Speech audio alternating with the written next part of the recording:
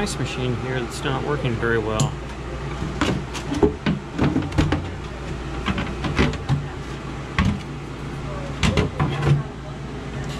Not sure why. I'd say it probably needs clean would be a good indication. So we're gonna have to get this thing cleaned up before we can even tell what's going on. But from first looks here, it looks like there's no water down there, so it's probably not filling correctly. And so we're gonna have to clean that up.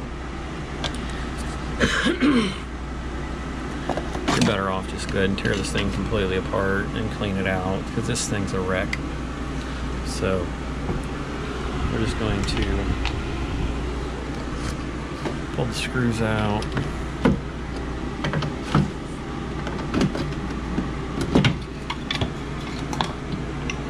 Tear this thing completely apart and clean it. Just go back there and scrub the living snot out of it. I mean, that there, some of this is kind of because they have bad water. It's country water.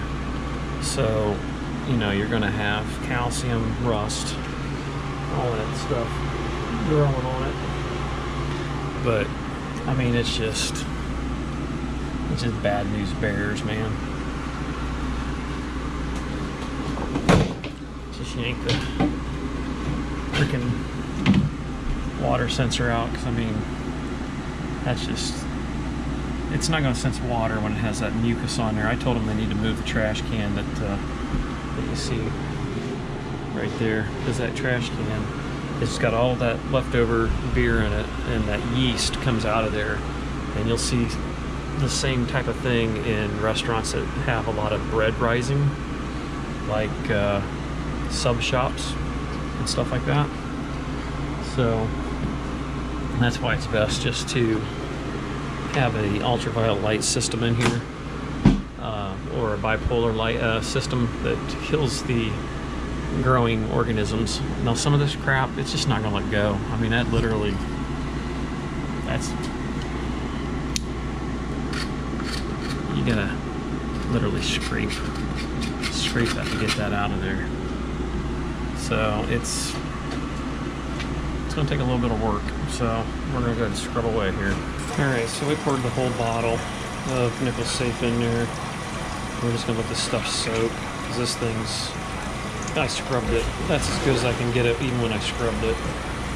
So we've done scrubbed everything we can scrub, and although it looks a little better, you know, these are stain marks. This is what happens when you have really bad water. Your water's got to be halfway decent quality to have an ice machine work right. I mean, that right there, that brown stuff on the side, literally is etched into it. And I've had machines where I've just said, you know what, there's nothing more I can do, because it's just completely ruined. It tends to eat into the material, and you just can't get it out. So as a ditch effort here, I'm basically trying to use my fancy utensils here and let this soak, and as it's soaking, kind of go in there and try to see if we can get some of it off. But chances are it's probably not going to do any good. So when it's all said and done, we'll probably just run disinfectant through the machine, which we got the IMS3 concentrate, and then just clean it up as best you can. We've got all the other stuff in there. You gotta make sure you don't get this plug in there, because if you do, you'll corrode those. When the electricity starts to flow through there, they'll start to corrode, and you'll have problems later. I know firsthand, because I got crap into it before. It just doesn't quite seem potent enough, because it's not attacking it as good as what I normally would see. But, you know, there's probably a good 3 gallons or better in there of water. So we're just gonna let this thing soak for a while, see if we can get it clean. If so, great. If not, it'll be as clean as it can be. At least there won't be no slime on it.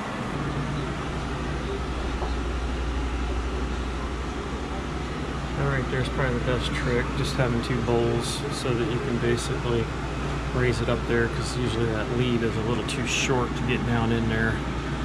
But we're scrubbing at it as best we can, so yeah, we'll get the loose stuff out of there. But that calcium, it's not going to go nowhere. It's just too long, too late. Hopefully the pump even works, because I have a feeling that's why it wasn't pumping, but hard to say. I'll probably just yank that out, or I think I'll get my sprayer and just spray up in there and get it. So even with the scouring pad that I do not recommend you use, because it'll put more grooves in the plastic, still can't get it as clean as what I would like to see it. I mean, it's better than what it was. You know, the slime is pretty well gone, but you aren't going to get all that calcium off. Yeah, that's just the product of bad well water. So that's as good as we can get that. I thought about even running my grinder wheel with the brush wheel on it, but you're just going to put a crap load of more grooves in it, and then that's going to make the water stick to it even more, and it's just going to compound on itself and it'll be really bad. So we're going to go ahead and get the rest of this thing cleaned out and see how she runs. Alright, so I went and picked me up a toothbrush. Figured it works out decent to get right in behind there in that little spot there, because my big brushes don't fit. Now granted, I got a medium, about as aggressive as I can get, because they really aren't made for ripping your teeth apart, but we're getting into those spots. But you can see this stuff just doesn't want to release. It's just etched in there. I mean, flip the brush over and just, yeah. So anyhow, we've got most of this about as good as you're going to get it. I'm going to go ahead and run sanitizer through it, and we're going to see if this thing makes ice. I think our biggest problem is mainly just water. Like I said, water sensors are all gummed up and everything else. So let's see what we can do with this thing yet.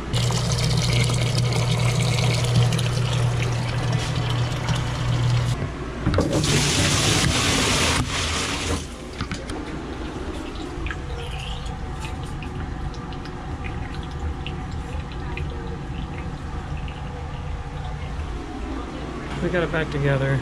Like I said, this stuff here does not want to come off, but it's clean. Got all down in here, because that's really important to get to, guys. Don't forget these areas down here, because that's where all the stuff hides.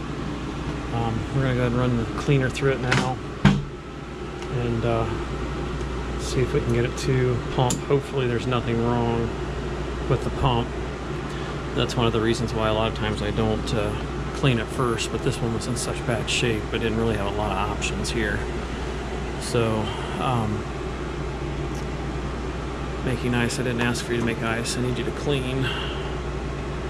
So hit the clean button. Come on, let's make some cleaning. It's not even wanting to go into clean mode. That's nice. Oh great, the keypad's junk. That's good.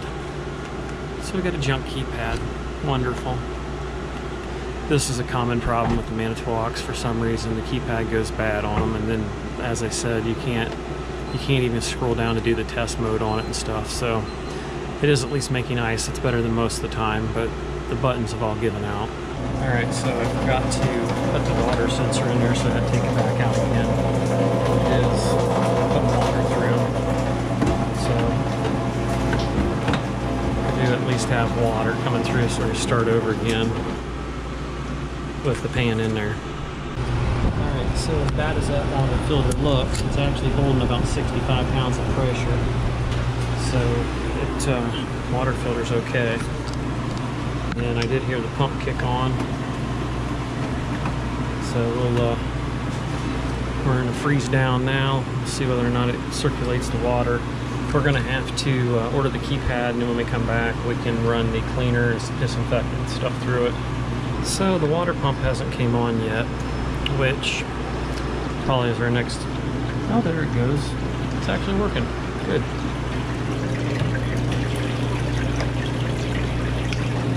Never mind that.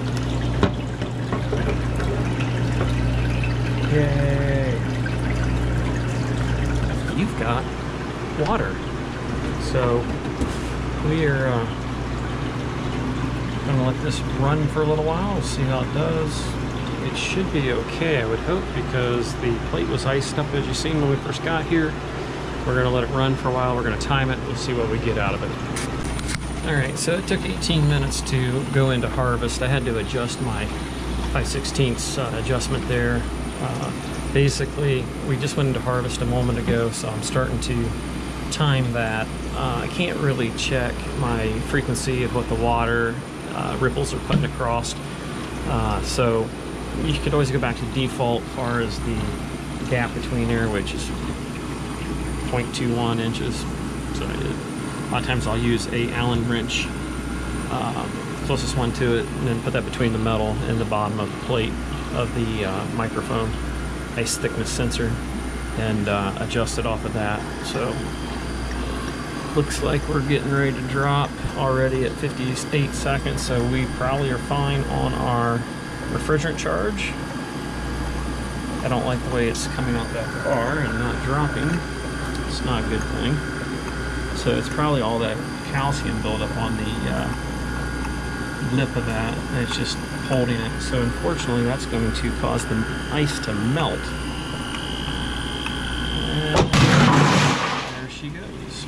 So I'm going to go ahead and stop her. I'm going to flush this pan out here for anything that came loose while we were cleaning it that I couldn't get off of there. I did rinse everything out once with the pail of water, as you've seen. And so I'm going to take what's in here now and rinse that out and then put it back in. Alright, got that. Put it back into place here. We'll start her over one more time.